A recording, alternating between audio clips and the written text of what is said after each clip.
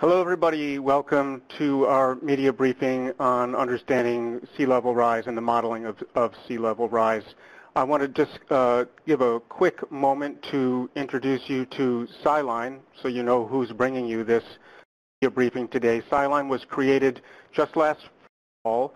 It's an editorially independent operation located at the American Association for the Advancement of Science. It's funded completely by philanthropies. And the sole goal of this operation is to help reporters who are covering stories on environment, health, and science.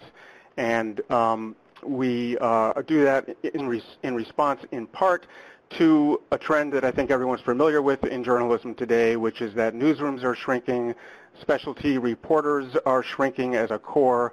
More and more science stories and health and environment stories are being done by reporters like many of you online today who cover big beats, who are not necessarily specialists, and who could use some help getting the evidence and the expert sources that you know can be so important to make your stories better, especially given the increasing deadline pressures that everybody's under today, doing sometimes 2 or 3 stories a day instead of just one. So our goal is to get more evidence into news stories and to help you do that. One of the ways we do it is to provide a matching service where if you are working on a story, you can get in touch with us, tell us what kind of expert you need.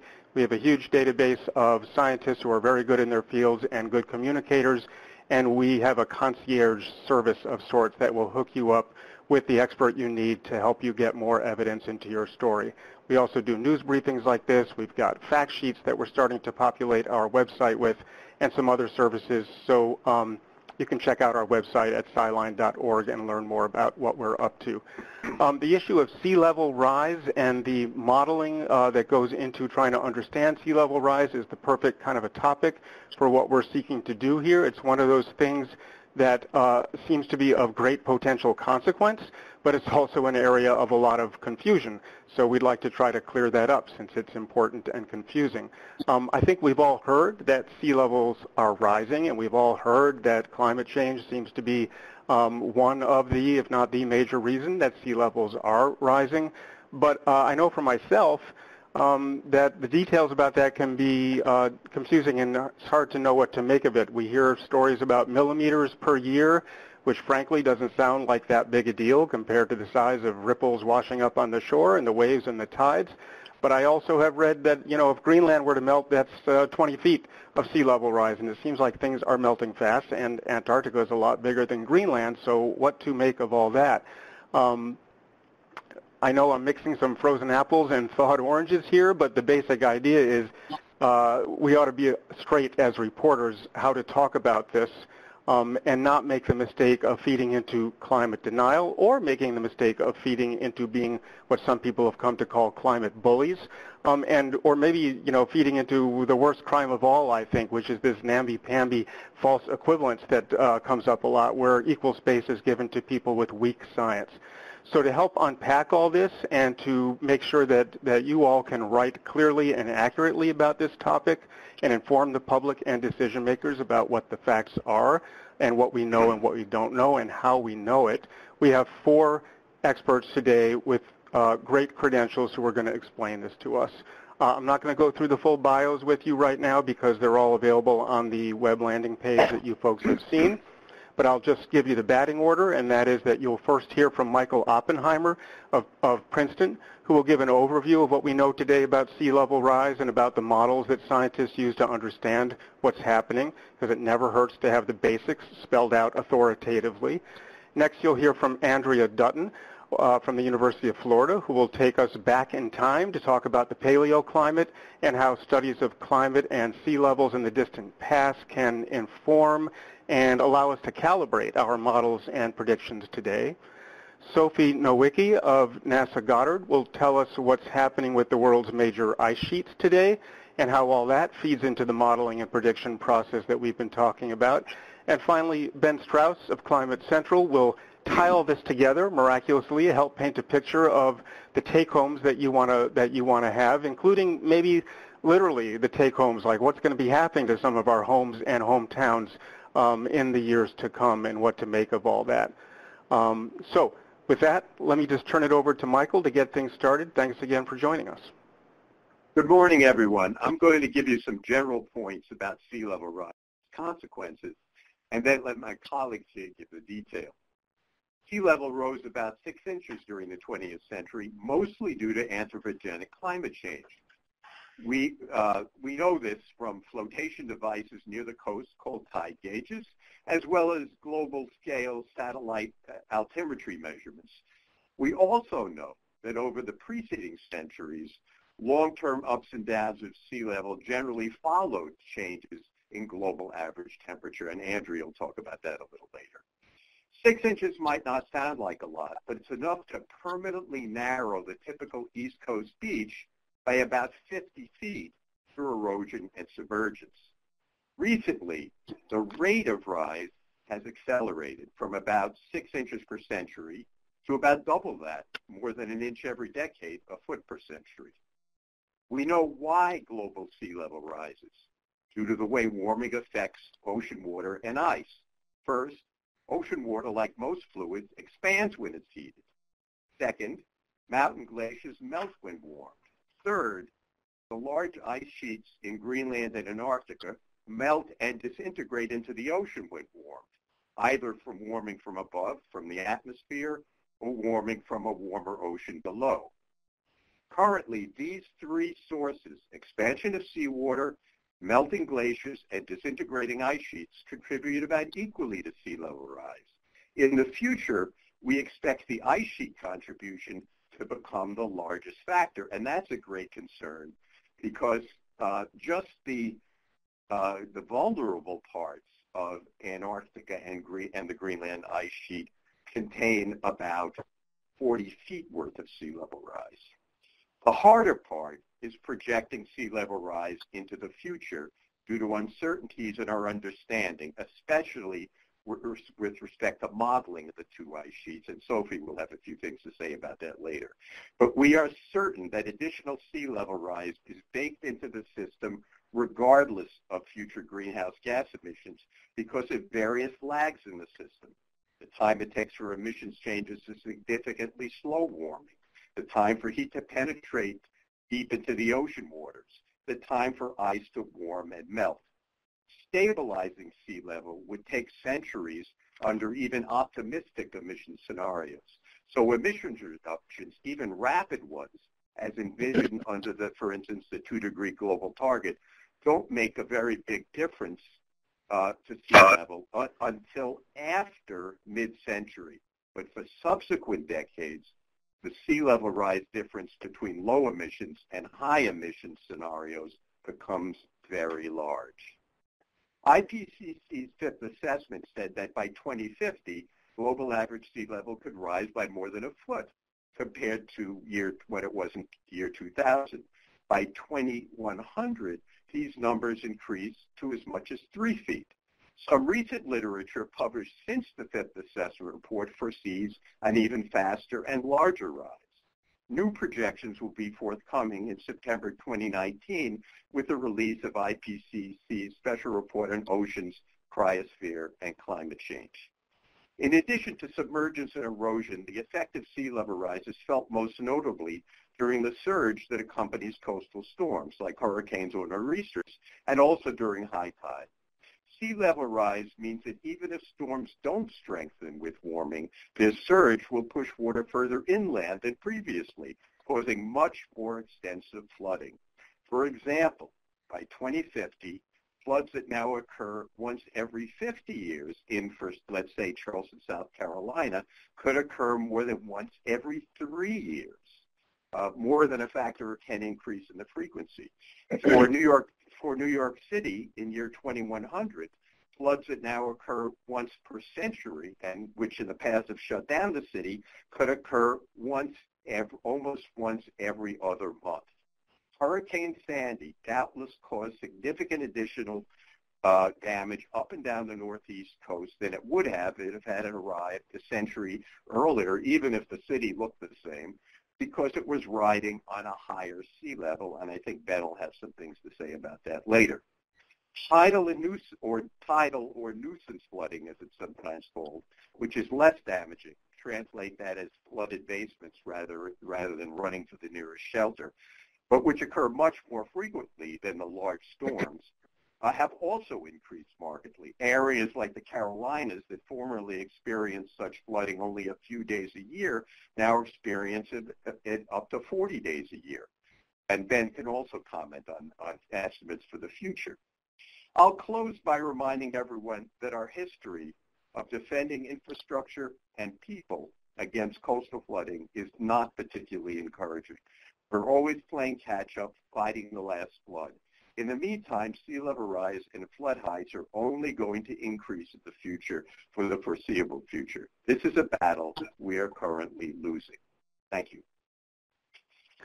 Thank you, Michael, for that inspiring ending. I think actually potentially truly inspiring. It's good to know that something needs to get done if it does. Let's move on to Andrea and take a look back in time and see how that contributes to the issue. Okay, thanks. So I'm a geologist and I study past sea level. So I often get asked the question of how looking at past sea level has really any relevance to the conversation that we're having here today about what's going to happen to sea level in the future.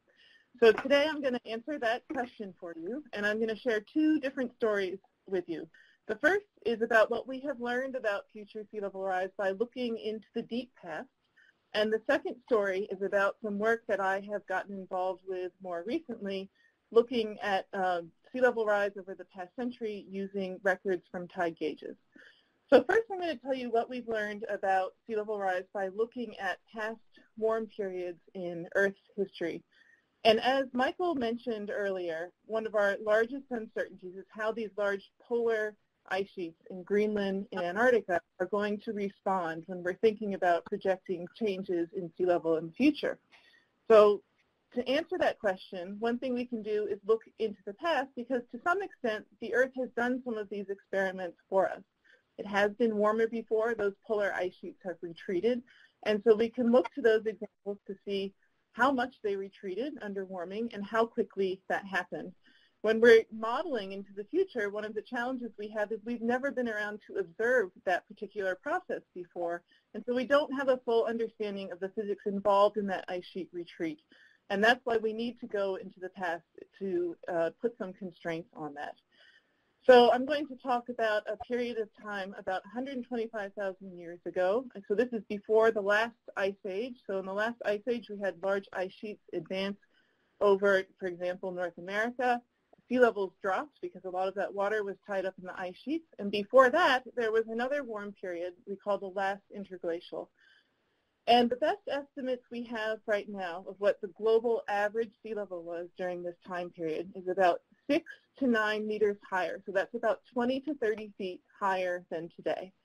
The reason that finding is really important is that the global average temperature at its warmest during that time period was about the same as the global average temperature today, although the poles were a few degrees warmer. But those are temperatures that we are destined to reach in the poles within a matter of a couple of decades. So why is this important? It means that if you had that much warming during that past time period, we saw a significant retreat of ice from Greenland and Antarctica. We can, of course, get some sea level rise by melting the rest of the mountain glaciers, and also as water warms, it expands. Those two factors, though, can only give us about 1 meter of sea level rise. We know that the Greenland ice sheet retreated partially during that time period, contributing maybe something about 2 meters of average sea level rise around the globe. So to get up to 6 to 9 meters, or that 20 to 30 feet level, we really would have had to tap into the Antarctic ice sheet. And that's something that you may have read about a lot in the news, is that people are concerned about what's going to happen, particularly in the West Antarctic ice sheet, which is thought to be most vulnerable, because a large section of that ice sheet is based below sea level, so it's susceptible to this ocean warming that Michael talked about before, and could retreat very rapidly because of the physics involved there. So, okay, that happened during that one time period, but was that a fluke or is that a repeated experiment? So we've looked at several past warm periods over the last 3 million years, and we saw repeatedly that sea levels rose by at least 20 feet with anywhere from 1 to 3 degrees Celsius of warming, where each degree Celsius is about 1.8 degrees Fahrenheit. So that's a 1.8 to about 5.5 degrees Fahrenheit. So that's a repeated experiment that we see over and over again. Now, the good news about this is that that type of sea level rise is not going to happen overnight. We're not going to wake up tomorrow to dramatic flooding, right? As mentioned before, it takes some time for that ice to heat up and to respond to that. So I often talk to people about it's kind of like throwing an ice cube into a warm room and watching it melt. And you can think of these polar ice sheets as if we've thrown them into a warm room, and now we're sitting back and watching what's happened and how quickly they're going to melt. That is one of the remaining big questions to answer, though. How quickly will this process unfold? And that is a very active area of research, one, in fact, that my own research group is focused on at the moment. We do know something about the volumes of ice involved, though. So the West Antarctic ice sheet I mentioned before, if we were to collapse that marine-based portion of it, that would lead to something like 5 meters or about 16 feet on average around the globe. But there's a spatial pattern to that sea level rise. Some areas will be higher. So if you're on the U.S. East Coast, unfortunately for you, you will see a greater amount of sea level rise there if that meltwater comes from the West Antarctic ice sheet. So how does this help us to improve our projections into the future?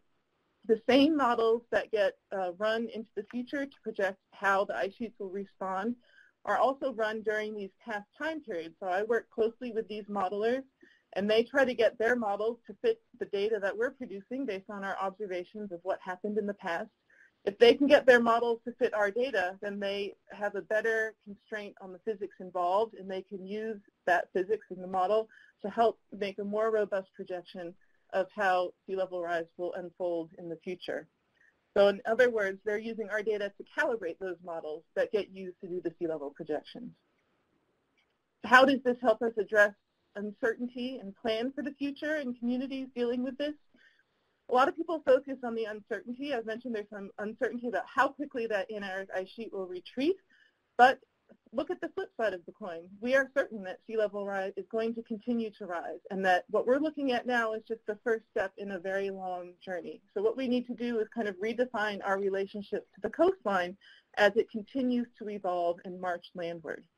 The second story is a little bit shorter that I'm going to tell you today, and that's about the work that we've been doing with tide gauges. And we have been focused and specifically looking at the region along the U.S. Atlantic coast. And I got involved in this because from the years 2011 to 2015, we saw a dramatic acceleration in the rate of sea level rise south of Cape Hatteras all the way down to Miami. And we saw about 5 inches of sea level rise in 5 years. So you heard some numbers before. 3 millimeters a year, the global average rate of sea level rise. That equates to about 1 foot per century, as Michael said. And all of a sudden, we got 5 inches in 5 years. So what caused that to happen? It turns out there is some natural variability in the rate of sea level rise. It will have some short-term accelerations, and people have referred to these as hotspots of sea level rise. The name is a little bit of a misnomer. It has nothing to do with the temperature of the water, but just that it's a focused area where you see an acceleration of sea level rise. And it's due to natural variability that we see between the ocean and the atmosphere. Part of this is due to the El Nino cycle, and part of it is due to something that we call the North Atlantic Oscillation, which looks at the pressure of the atmosphere on the surface of the ocean. It acts kind of like a seesaw over the North Atlantic basin, changing the ocean currents and causing the water to pile up against the U.S. East Coast. So what we found is that these rates of like 5 inches per year were not unprecedented if we look back over the last century. And so this is a natural variability on the system that will superimpose on the gradual sea level rise that is projected into the future. So how does that change our projections in the future? We need to prepare for the fact that we could get these short-term, multi-year accelerations in sea level rise. So we need to plan for having an envelope around our sea level rise projections that we could get these short-term accelerations. But it's most likely we're going to be unable to predict exactly when those are going to happen. So it's just something we need to build in as a buffer as we move into the future. Thank you. Thanks, Andrea. Super clear. Sophie, tell us what you're up to in Antarctica. Hi. So I'm an ice sheet modeler, and I use models to make projections of future sea level in the time scale over 100 years, roughly. And before we start, I just want to remind us that 100 time scale is actually not so far. I've been very fortunate to have my grandmother to live to the age of 105 years old. She just passed away this winter, but we just celebrated the 5-year-old birthday of my youngest son. And so it meant that for many years I had to deal with a difference in generation over 100 years. So when I think about the 100-year projection, this is something that my children might get to see. So what does it mean, using a model? What is a model? It sounds a bit scary, but actually, you use model every day, all the time in your life. For example, when bridges are being built, you don't just build a bridge and then let trucks go along it and then hope that the bridge doesn't collapse, and then if the bridge collapses, build a stronger bridge. Now, you use actually physics and mathematics to basically design the best bridge. That is, and the design that you're using is basically reflects the condition of what you're building your bridge along. So then if you need to have a bridge that has many roads, you make it a different way, and yada. So basically, bridges are being built based on a robust set of physics and mathematics that takes into account all the factors that are important. And so for ice sheet models, it's just the same thing. We build an ice sheet models based on what is important for ice sheets in terms of physics and mathematics. So currently, we have about 13 ice sheet models that I use to make projections of future sea level rise. 9 of them are being coupled to climate models. And there's about 5 models that are really being developed in the US. They are different. And why are they different? Well, it's because usually when they've been created at the start, they might have had a very slightly different interest. So, for example, the ice sheet system model built at NASA JPL is really designed to make the full use of the observations that NASA collects. But then you have another ice sheet model called the community system model that's basically being built to be coupled to the community system model. And so it has very different needs, so different flavors. But at their core, all of the models use strong physics and mathematics that we know can be used to describe the ice behaviors and its interaction with the Earth system. And by the Earth system, I mean that the ice reacts with the atmosphere, the ocean, and the solid Earth. So what do we know about ice sheets? And when I build a model, well, we know that they grow due to snowfall. So if you go on an ice sheet and you dig a snow pit, or if you fly with a snow radar over an ice sheet, you're going to see those very thin layers of snowfall each year. And so with the youngest layer being on top of the ice sheet, and then as you see deeper, or you see deeper with your radar, the ice layers are being older. Just like when you cut a tree, and then you kind of count the tree rings. Basically, you can see you have those layers that tell you how old the tree is and how fast the tree grew. Well, we can go back with an ice sheet and kind of count the layers and kind of see how much accumulation has been in the past. But you shouldn't think also of an ice sheet as just being just like snow falling and nothing, making this big, massive snowball and nothing happening. Basically, an ice sheet actually is a very dynamic system. It flows. Just like if you were making a pancake, and you're making a pancake on a pan, you put the dough in the middle, it's going to spread slowly towards the edge of your pan, making a nice circular pancake. Well, ice sheets behave that way. They're just, you model them as a fluid that flows very slowly. How fast the ice is going to flow really depends on what's at the bottom of those very thick ice. If the ice and the interior of the ice sheets, usually the ice is flowing over a really, really hard bedrock, and it's frozen. And so kind of it's like very, very, very, very slow flow. But as the ice moves towards, it spreads towards the continent, towards the ocean, it starts flowing over sediment or over water, and it forms those rivers of ice. The ice sheets making ice streams, and basically the ice flows very, very rapidly and can take speed of the orders of kilometers per year. So what else do we know about ice sheets? Well, we know it cracks. It can crack, it can make like massive iceberg.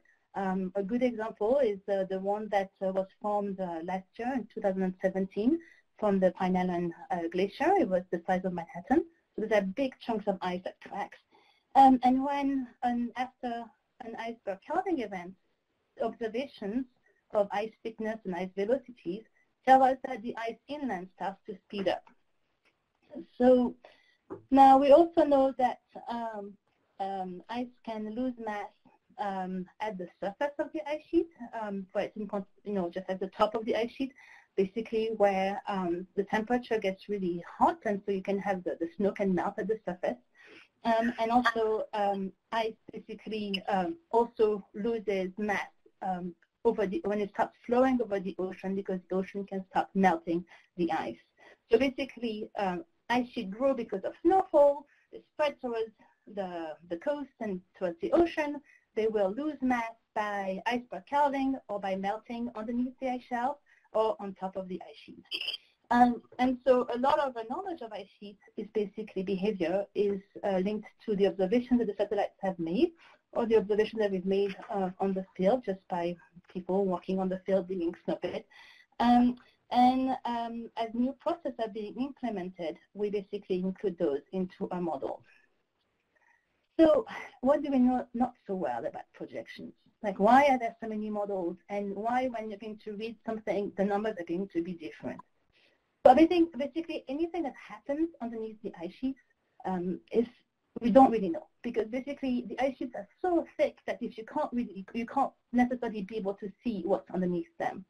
And so, for example, we don't really know where the ice is basically frozen and sticking to the bedrock, or where the ice can flow rapidly over soft sediment and fast. Or we don't really know when you have the surface, when you have water that's melting at the surface, we can see there is crack on the surface, and that water can go deep into underneath the ice sheet and reach the bed and make the ice flow faster. But we don't really know how much of that ice goes, and how much, what is the true effect of this water reaching the bed, making the ice easier to slip away. Finally, other examples is that we don't really know the shape of the bedrock of where the ice flows over. So as part of Operation Icebridge, it was a NASA campaign that basically flies aircraft. And one of the things that they were able to see with the radar is the shape of the bedrock wherever they flew. And so in 2013, they flew over a glacier in northern Greenland, and they discovered a canyon that was the size of Grand Canyon or bigger. And what that meant is that this canyon was able to kind of, it could reach from the canyon could link the ocean to the interior. So it meant that if something happened at the boundary where the ice basically met the ocean and the ice decided to collapse, if it does, then now basically the ice sheet can basically go back inland. It cannot be stopped. And that's something that we didn't know a few years ago until we had those measurements. Another good example is for in Antarctica, as you get better knowledge of the bed.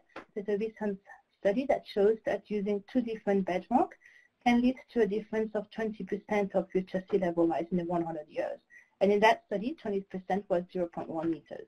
So the bed really matters, and unfortunately the bed is hard to see, and so basically some of the uncertainty in the sea level projection is just because we don't know what the bed looks like.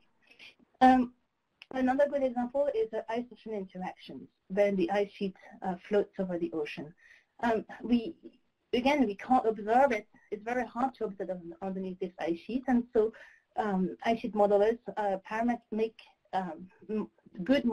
we try our best to make a model about how the ice and the ocean interact. And so a few years ago, there was like 3 studies over Thwaites Glacier that gave quite different numbers. And the only reason that they gave different numbers on how Thwaites was going to react in the future was just the way that the modelers wrote the equation about how the ice and the ocean reacted and interacted.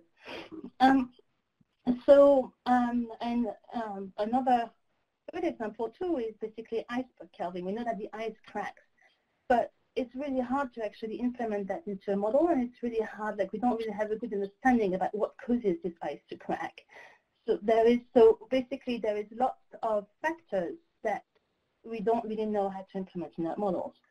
But the thing is that whenever there's a factor that we don't really know how to implement, ice sheet modelers, we pay a lot of thoughts on trying to describe that process into a model, and so we might get there a different way.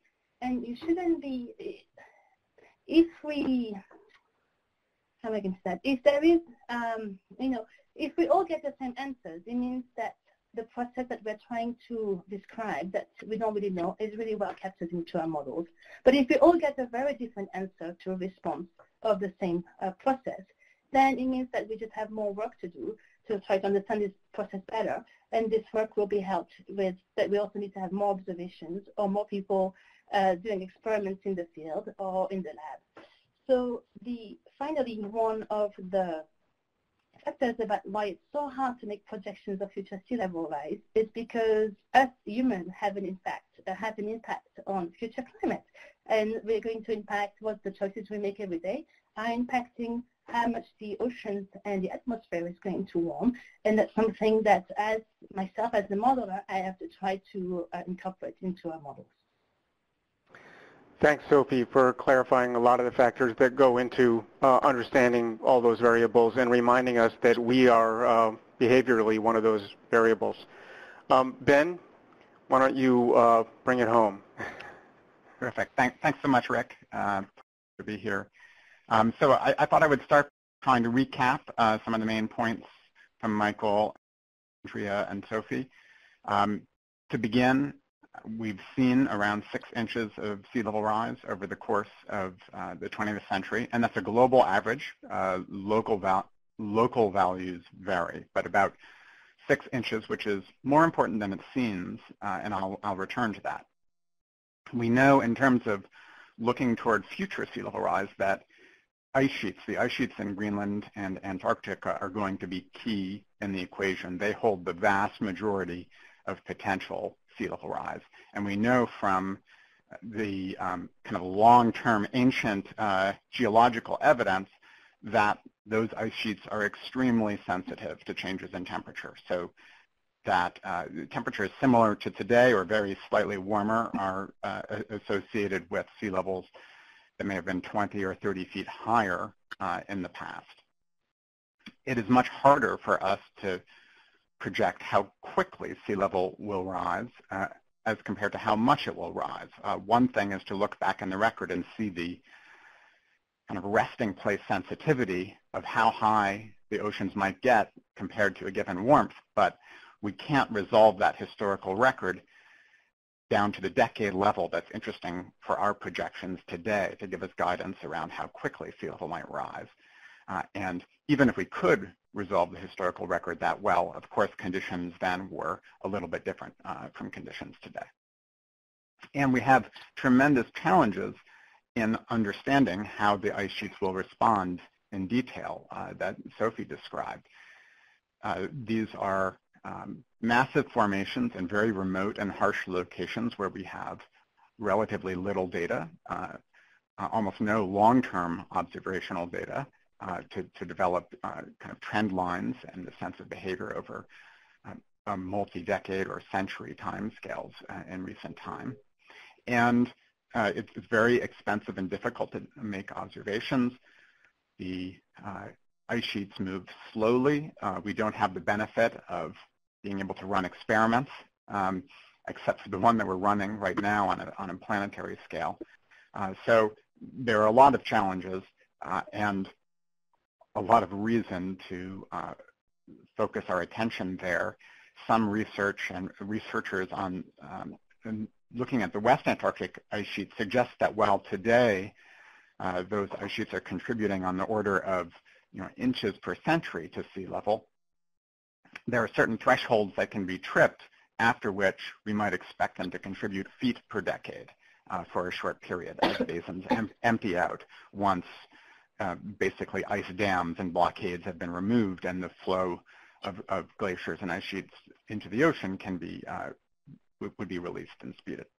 So now I want to put this into context of a little bit more context of what it means for people who live on this planet and near the coasts. And first, I thought I'd take a global perspective very briefly. If we could show the first slide, there's a map of the globe, and that was published in the New York Times several years ago based on analysis that I did with colleagues. And the point here is not to look at the details, but rather the size of the squares indicates the number of people living on land that could be permanently inundated or subject to chronic flooding by the end of this century. And you can see that on a global scale, this problem is very strongly concentrated in Asia. 5 out of 6 of the world's people who live on vulnerable land live in Asia, and that's a great concern in terms of prompting migration over time and instability in the region.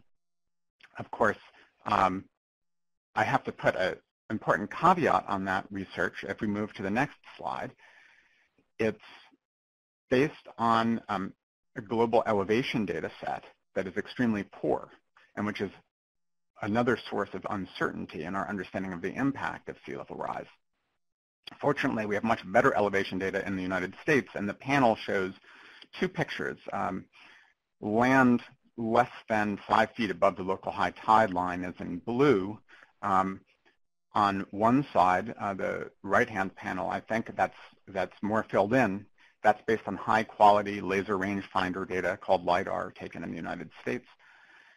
And on the left panel is the satellite-based data that we use for global research and, for example, for those numbers in Asia. And you'll see that much less land area appears to be affected. And the reason is that the satellite-based data that the entire research community uses to understand global threats and threats in Asia are measuring treetops and building tops and averaging those into ground elevations. So on average, the elevations are 2 to 3 meters too high in the coastal zone.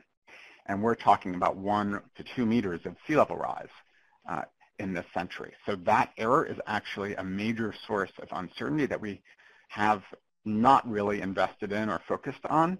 And unfortunately, the direction of the arrow, we understand quite clearly that as we improve elevation data, we will come to see that many more people are at threat than we currently recognize.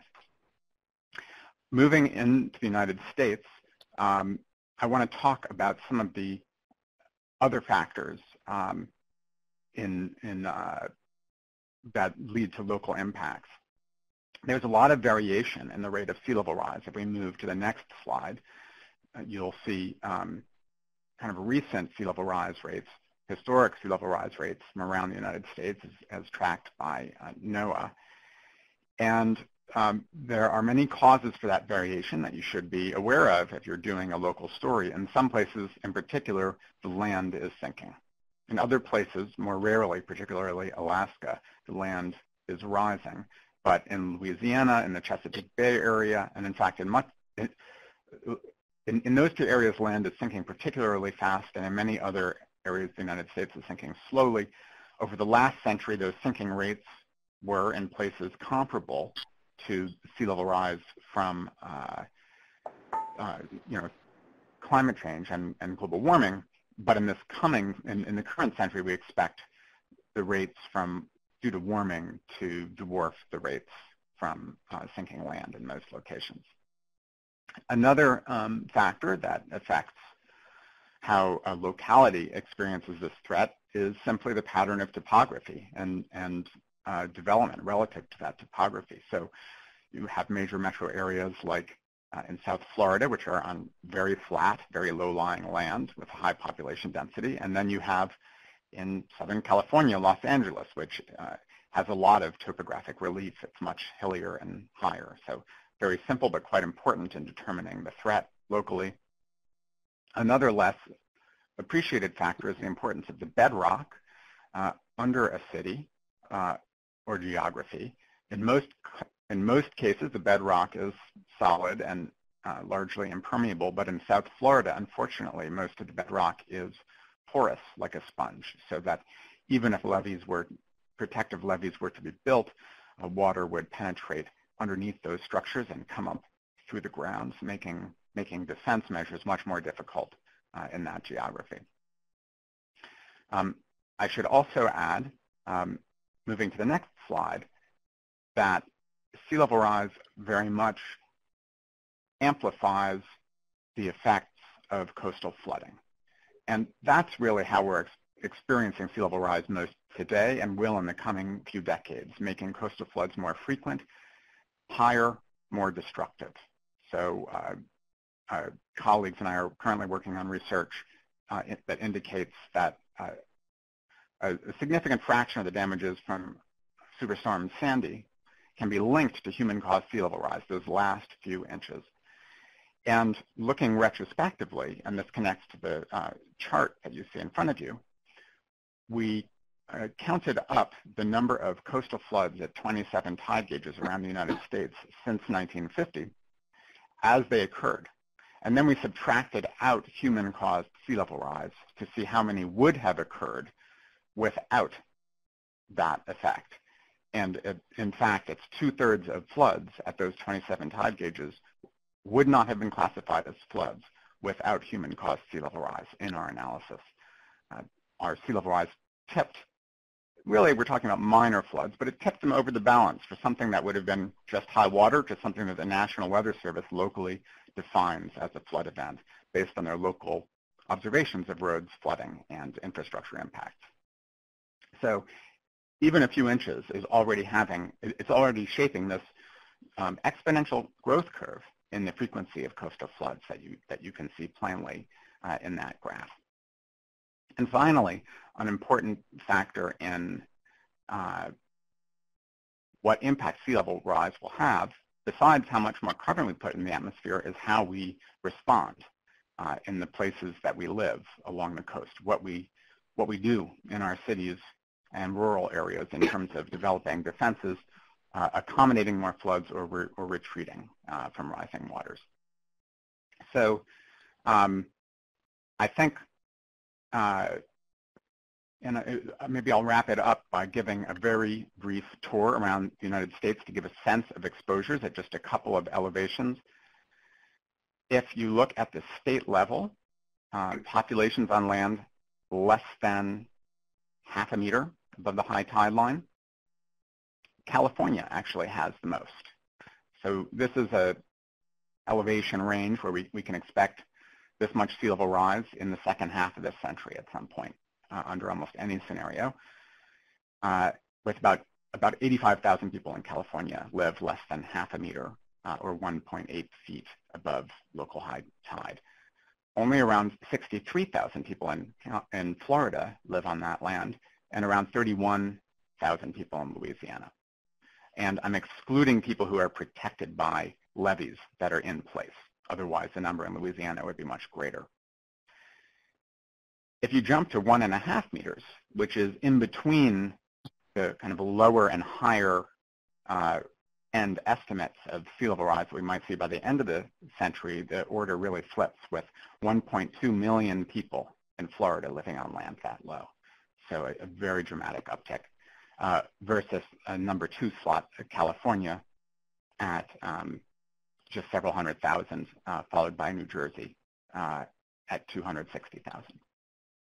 And ranking counties at half a meter, San Mateo County is number 1 in the country, followed by Marin, followed by Terrebonne in Louisiana. But at 1.5 meters, it's Miami-Dade, Broward, and Pinellas, all in Florida. I should add that if we do that by percentage of the population and not the total number, the really big threat is first and foremost in North Carolina, where in Hyde County, 36% of the population lives less than half a meter above the high tide line. And 7 other counties nationwide have more than 10% of their population there. So for more details like this, I want to advertise a tool that colleagues and I have built with input from the research community and coastal managers around the country.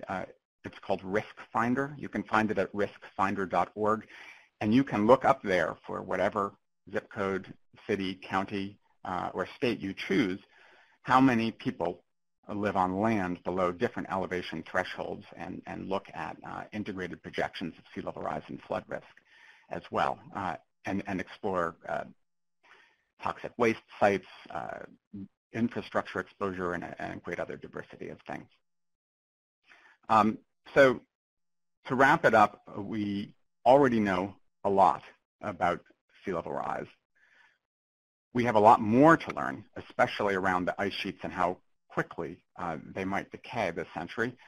But as the South Florida Sun Sentinel put it in an editorial just a month ago or so, at least for some parts of the country, for South Florida, their headline to this editorial launching a very special journalistic project in South Florida, an alliance between three papers, the three largest papers, sharing a kind of common pool of reporters and stories for a full year. Their launching editorial headline was Sea Level Rise, the defining issue of the century. And there are some places in the United States for which that is absolutely true. Thank you, Ben. Fantastic wrap-up, and thank all four of you, first of all, for really very clear presentations. I'm so glad we got to do this with you. For reporters online, if you've got questions, as Josh mentioned, you can type them in the Q&A box there, and I will see them here and be able to convey them to the panelists. We already have a couple in, so let me just get started. One is from Mary Landers at the Savannah Morning News. Just a definitional question, but a good one to make sure we get our terms right. She's saying she realizes she doesn't really know the difference between iceberg, ice sheet, and glacier. I don't know, maybe Sophie, this is for you. Is there an easy way to keep those things straight, or are they all synonymous? Yeah, no, it's a very good question. So basically, an ice sheet is, when I talk about ice sheet, I talk about Greenland and Antarctica as a whole. It's basically this ice that flows over those massive continents, and so they're typically a few miles thick, and then super, super wide. So like, for example, the full volume of Greenland, if it was melted, could give rise to 7 meters of sea level rise, and Antarctica is like 57 or something like that. A glacier can be into two forms. There is the glaciers of what you're used to when you go and hike in a national park in the US, right? Those little glaciers that flow down the mountains. But ice sheets also have glaciers. So for when I talk about the glacier in an ice sheet, it's basically those regions of the ice sheet that are flowing very, very, very fast, like a river of ice.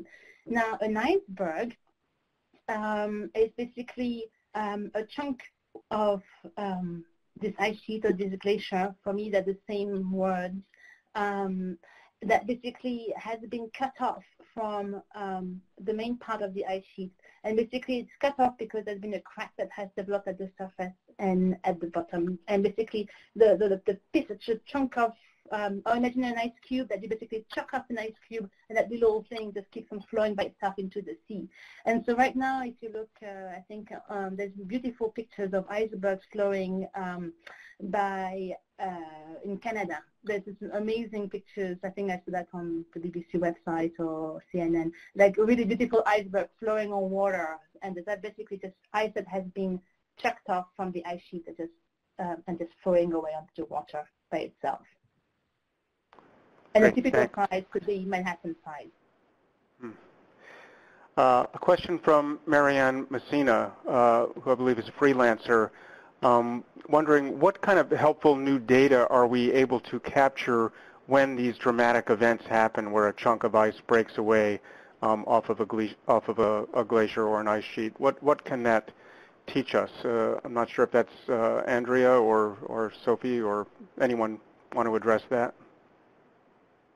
Well, let me just make one comment. When large icebergs break away, we sometimes can look at the response of the rest of the ice that's left behind. And some time ago, early in this century, a set of icebergs formed at once by the disintegration of an ice shelf from the Larsen B ice shelf. And its disintegration, this is off the Antarctic Peninsula, which is that thumb that points up towards South America.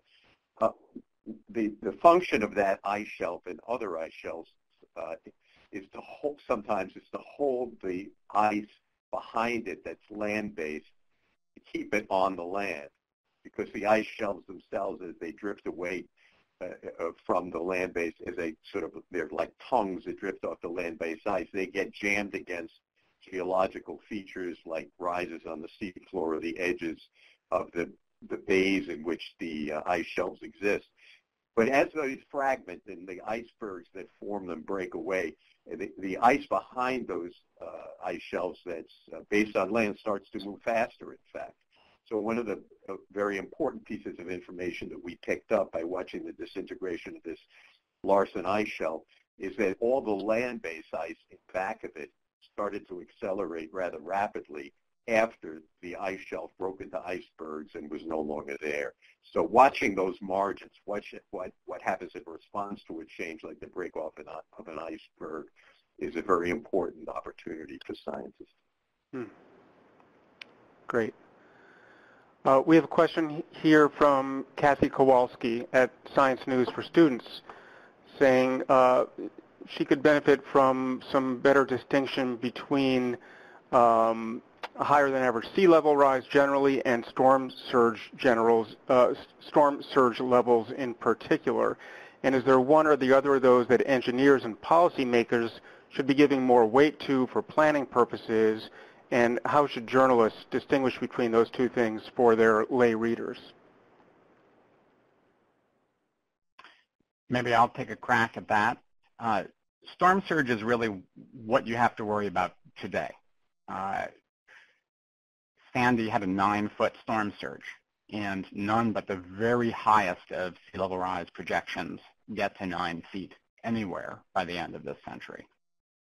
So, it's possible today to have these events that are, much more, that are damaging in a short term. Of course, a permanent rise of 9 feet would be drastically more difficult than a temporary flood.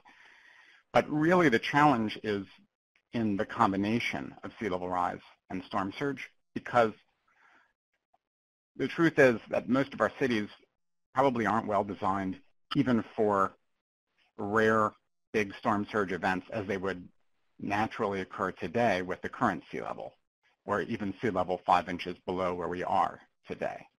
We already build a lot in the 100-year floodplain, for example. And that problem is only going to get much worse as the sea level continues to rise and we have floods with more and more frequency in areas that aren't accustomed to seeing them and therefore probably haven't been engineered or developed to protect. One metaphor I like to use is think of a flood, a damaging flood, a little bit like a dunk in a basketball game. The dunks are hard to get. They don't happen that often. But now imagine somehow the level of the basketball floor, and the dunk is the storm surge event. Now imagine the level of the basketball floor was slowly rising, but the basket got shorter. Suddenly, you would be getting dunks all the time, and you wouldn't need a lot of rise to accomplish that. And that's how sea level rise and storm surge interact. Great metaphor. Thank you.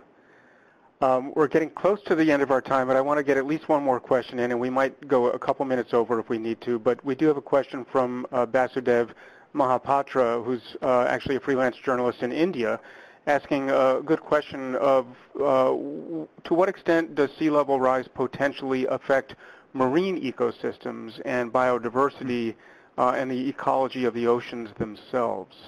Someone want to pick that up? One effect is on coral reefs is coral reefs have to keep their tops near the ocean surface as sea level rises. Under certain conditions, it can rise too fast for the coral reefs to keep up. So that's one example. Although coral reefs have a lot of other problems like the warming of the ocean and its acidification itself. Another issue is sea level rise drowns coastal marshes. And under conditions where there wasn't a lot of infrastructure and settlement behind the coast, the marshes would probably be able to move inland fast enough. But in the developed world, like much of the United States, Australia, Europe, these marshes have nowhere to go. Right. Great. And I would add that those marshes are important for biodiversity, which is what the question asked about, because something like the mangroves are nurseries for a lot of the fishes and so forth. And so if you lose those coastal habitats, it will be a very big issue for the biodiversity. Let's take a few more questions and let this stretch a little bit before we close off. Ingfei Chen, freelancer writing from the West Coast, has a question about the map that you showed, Ben, showing interestingly that actually there's some sea level decrease predicted as well along, for example, the coast of Alaska and Western Canada. What's that about? Yeah, that's about the land there in some areas of Alaska is rising more quickly than the sea level is rising. So even though if you took the absolute elevation of the water surface, it is going up, the elevation of the land is going up faster. And so the effect on a tide gauge, that kind of water level measuring device on the shore, would make it seem like the water level was going down. And the reason why behind a lot of vertical land motion in general has to do with the Earth's slow response to changes since the last ice age. Ice sheets, and there used to be a massive ice sheet covering most of Canada, and with incursions into the United States 10,000 years ago, are extremely heavy, and they compress the Earth underneath them. I think of it a little bit like a person sitting on a mattress. The person is the ice sheet, and the mattress is the Earth underneath. When a person sits down on the mattress compresses under the person, and when the person gets up, the mattress, that section that was under him, springs back up. And that's what's happening in Alaska. Now, in other areas that weren't under the person, when the person sits down on the mattress, the part under him goes down, but the part away from him actually goes up like a lever. And when he gets up, that part away sinks back down. And so that sinking back down is what's happening in most of the United States, which wasn't under an ice sheet in the last ice age. Great. One more question. We'll go till about 5 after here. Mary Landers, again at Savannah Morning News, wants to follow up on your statement. I think this was, Michael, this might have been you. 6 inches of sea level rise could translate to about 50 feet less beach, at least in some parts of the East Coast. She's wondering if these kinds of calculations are available for specific areas for reporters who want to report on what's going to predictably happen right where they are, and how reliable are those kinds of statistics? So that particular 100-to-1 ratio is something called the Bruin rule. It's very rough and kind of tries to accommodate all the different situations on all the beaches around the world. And in order to really get a usable local answer, what I would do is talk to the folks at your nearby Institute of Oceanography, for instance, and some of them have done local estimates of what happens on particular beaches. It's not easy to do. The models are difficult because you have to take account of many factors at once. And I don't know of any global, I know of global databases on overall beach loss, but when you get down to the particular level that you might be interested in, you really need to go to regional or local experts who may have done the specific modeling. Yeah, and of course, there's information and historical loss. If you're interested in future loss, you have to use the modeling, and that's where the problem comes. Yeah, I might add, I feel like I've read that most beaches that are visited by tourists in Florida have actually been nourished, replenished with sand that's brought in. And I wouldn't be surprised if the same were the case in Georgia. So it's not a projection, but if you snooped around, you might find that most any beach that is important in your area is already being replenished with sand. And if that's the case, it would be an indicator that a threat is underway and it's actually being counteracted. There are other questions about how sustainable and how much we can keep up by replenishing the sand on beaches artificially. Great.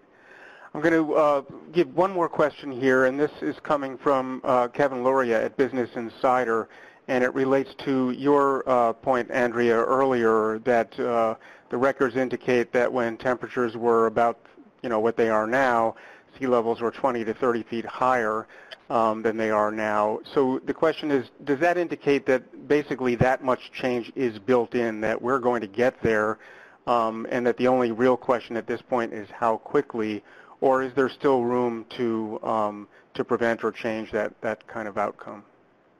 Right, so that's a great question. And that example I past, as we mentioned before, is not necessarily going to be a perfect analog for what we see in the future, but we did see a repeated pattern of getting that. So it's reasonable to assume that we're going to get a lot of that sea level rise, all based on the amount of temperature rise that we have already seen. But, for example, one of the ways in which that past time period is not analogous to today is that right now we're heating our atmosphere by adding greenhouse gases, which increases the temperatures at both poles of the Earth simultaneously. And that was not the same forcing mechanism that we saw in the past, where it was kind of one pole at a time, so it was being heated by variations in the orbit of the Earth around the sun. And so what I sometimes say to people is actually it could be worse, because now we're forcing Greenland and Antarctica at the same time, whereas before there was a little bit of a, what we call bipolar seesaw. It's a playoff between the two poles, one getting heated and the other one. But certainly it gives you the idea that these ice sheets are, as we said before, very sensitive to what you might think of as a very small change in global mean temperature.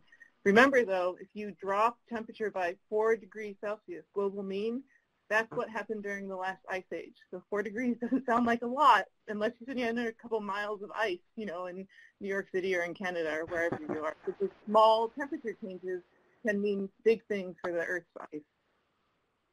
Gives real new meaning to the Goldilocks zone that we're living in. I want to thank you all for a fantastic set of presentations. Thanks to the reporters for logging in and for doing everything you do to get the best evidence out there into your stories. I want to encourage you all to follow us at SciLine at @RealSciLine, and to check out our website at SciLine.org for more information about how we can help you as you do your reporting, finding you the best experts and expertise and contextual information to help you get more of that actual good scientific evidence into every story that you write. Thanks, everybody, for participating, and we'll look forward to seeing you again at the next SciLine Media Briefing.